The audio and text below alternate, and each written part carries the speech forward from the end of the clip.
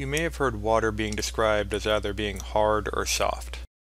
Now this doesn't mean that it's frozen or liquid. It actually refers to the mineral content of the water. Hard water can actually be a problem.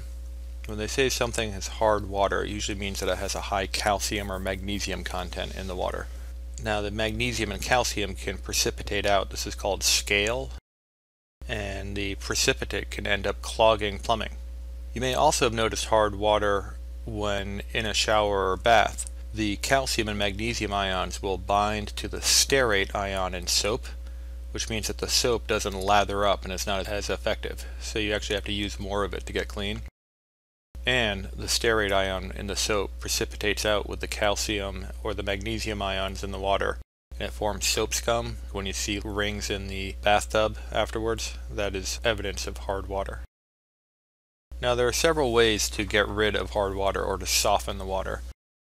There are some pretty common commercial systems that use ion exchange. But a real simple way to get rid of calcium ions uses the common ion effect, which is something that we talked about when we did acids and bases and buffers. So let's look at an example.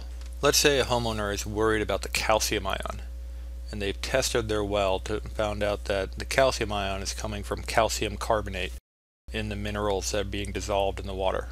So first things first, assuming normal temperatures, what would be the concentration of calcium ions if the well water is saturated with calcium carbonate? As we've done several times before, if we want to know a concentration, we need a KSP value. For calcium carbonate, the KSP value is 8.7 times 10 to the negative 9. Let's begin with our reaction. Calcium carbonate, CaCO3 solid, is going to break apart into calcium, which is aqueous, and the carbonate ion, which is aqueous. So KSP is going to equal the concentration of the calcium ion times the concentration of the carbonate ion. And we just looked up the KSP value to be 8.7 times 10 to the negative 9. So this one's pretty straightforward. We're looking for the concentration of the calcium ion, so we could say that's X, and because of the 1-to-1 ratio, all of these are X as well. So we can say X times X equals 8.7 times 10 to the negative 9, or that's going to be equal to X squared. So X here is going to equal 9.33 times 10 to the negative 5 molar, and that's going to be true for my calcium carbonate, but more importantly for my calcium ion and my carbonate ion. Let's talk about a way of softening this water. The same homeowners with calcium carbonate saturated in their drinking water. Now, to soften it, what we're going to do is we're going to get rid of calcium ions. And we can do this by adding sodium carbonate. Because sodium carbonate shares a common ion with calcium carbonate, we can affect this equilibrium using Le Chatelier's principle. I want to know what will happen if we put 1 mole of sodium carbonate in 2 liters of this well water. What will be the new concentration of the calcium ions?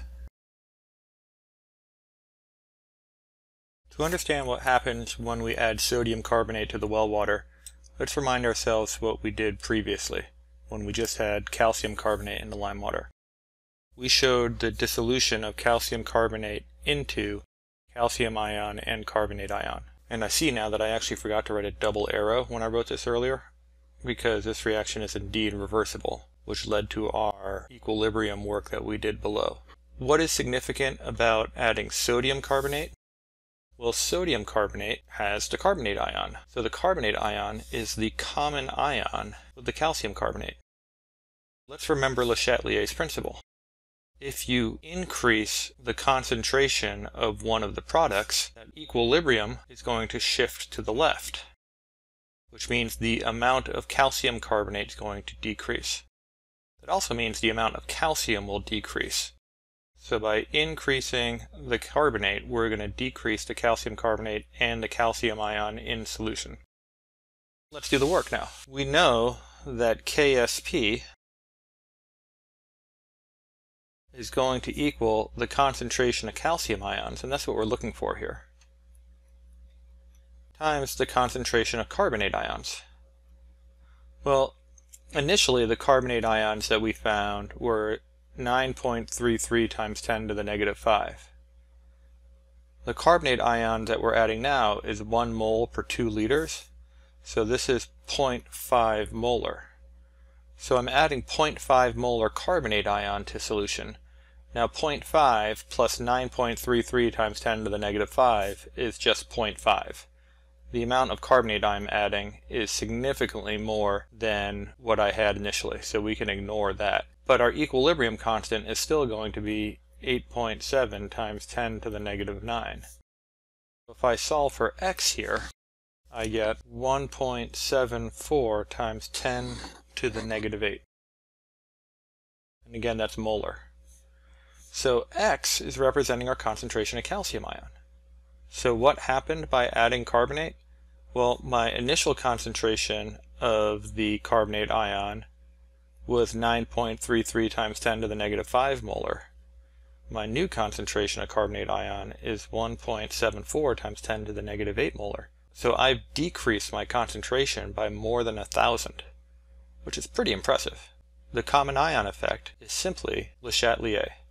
By choosing to add something with a common ion, you are adding product to your equilibrium, which shifts the equilibrium to the left, which would decrease the concentration of the other ion, as well as decreasing the concentration of the solute.